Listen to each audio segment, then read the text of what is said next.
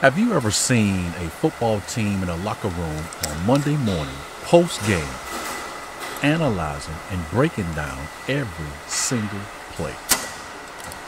Well, ladies and gentlemen, that is your sprint retrospective in the world of Scrum. It's where your team meets after the game to refine their tactics and strategies for the next sprint. I want to welcome you to Scrum Academy's Scrum Football series, where today we transform your sprint retrospective into a game-changing coaching session, ensuring every game, every sprint is better than the last.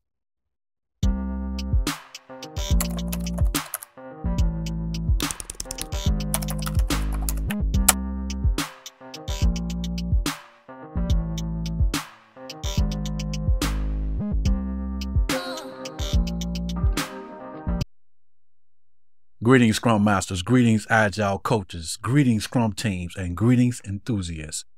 Today, we're in the locker room of Agile, the sprint retrospective. Think of it as the crucial coaching session that every sport team has after a big game. Just like a football team analyzes game footage to see what worked, what did not work, to find key strengths and areas of improvement, in Scrum, we use the sprint retrospective to reflect on the sprint's plays, discussing improvements and strategies for the upcoming game. Take a critical pause to reflect, critique, and refine your Agile gameplay. Let us explore how to make your retrospectives more engaging and effective, turning every sprint into a learning opportunity. This ensures that your next sprint is even more successful, driving your team towards championship performance. Understanding the retrospective. Much like the detailed post-game analysis in football, the sprint retrospective involves the whole team. It is where you review the game tape, the sprint, celebrating successes and learning from challenges encountered during the sprint. So what's the connection to this analogy between football and Scrum? In sports, the post-game analysis is essential for any team aiming to improve. It's a detailed discussion about strategies, execution, and teamwork. Similarly, the sprint retrospective in Scrum is a time for the team to come together. Oftentimes, it is facilitated by the Scrum Master to reflect on the sprint's performance. But I want to pause there for a moment and remind you of what the Scrum Guide says. Did you read your Scrum Guide today? Because you know that's where I'm going, right? Exactly. According to the Scrum Guide, the Scrum Master ensures that the event take place, it is positive, and also kept within the time box. In fact, the Scrum Masters do not have to facilitate any events. However, in my personal strategy, I am going to facilitate all Scrum events on a new team or a new company I join, because in the first 30 days, I have on my teaching hat and I also have on my coaching hat. Well, Scott, how does this apply to Scrum coaching sessions? Very nice. In sports, a good coaching session after the game helps the players to internalize lessons learned and prepare for future contests. Similarly, in the retrospective, your team discusses what worked, what did not work, and how to implement changes for better performance. This session is crucial for fostering a culture of continuous improvement and ensuring the team's strategies are always evolving and adapting. Let us look at some tactics for effective sprint retrospectives. Effective retrospectives, like effective coaching sessions, require open communication and blame-free environments. Encourage every team member to share their insights and suggestions for improvement. You could use techniques like stop, start, continue to structure feedback and action points. So that's one of my favorites right there. Much like watching game tape, retrospective should be engaging and actionable.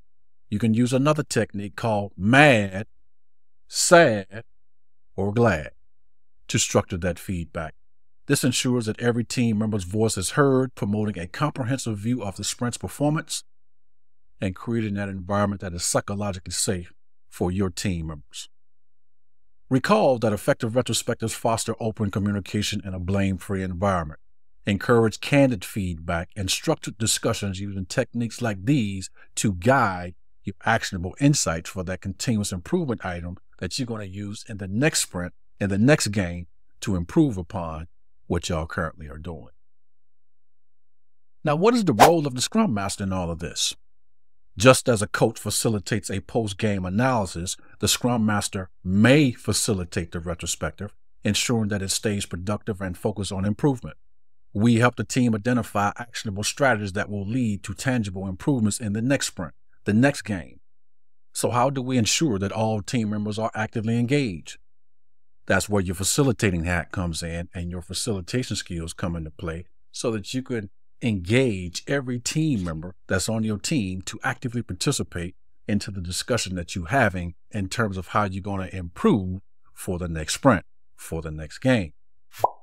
If you need some practice in that, we have an amazing professional facilitation skills class at scrum.org. I would highly recommend you register for that. It is an amazing class. I learned so much when I took it. I still learn so much when I facilitated and getting the feedback from the students who are in the class. It's just an amazing class. So certainly would recommend you do that.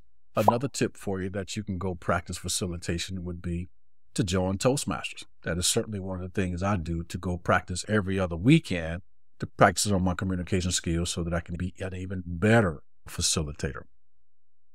Every player's input is valuable in a sports team analysis. Similarly, ensure that every team members contribute to the retrospective. This inclusivity enhances the team's collective understanding and commitment to adjust strategies. Ensure every team member voice is heard.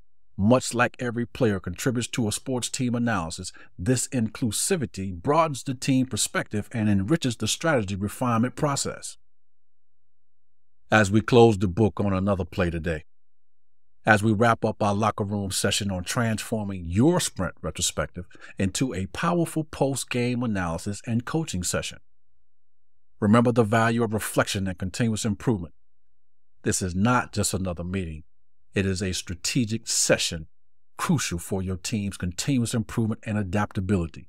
Embrace this time, not just to look back, but to actively plan how you and your team can perform better in the next sprint, much like how sports teams adjust their strategies for the next game. Thank you for joining us in the Scrum Academy Scrum Football series. If this discussion enhanced your retrospective playbook, don't forget to like, subscribe, and hit that doggone notification bell for more Agile insights. Dive deeper into Scrum. Did you read or listen to your Scrum guide today? Stay agile and keep refining your game plan that leads your team to more victories. Check out our previous episodes. To sharpen every aspect of your Scrum practice, and join us next time as we continue to tackle more transformative strategies in our Scrum Football series. Until then, keep your retrospectives insightful and your team spirit.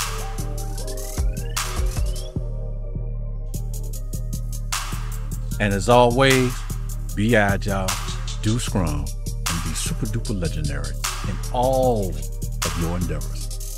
I see you in the previous episode, and I see you in the next episode.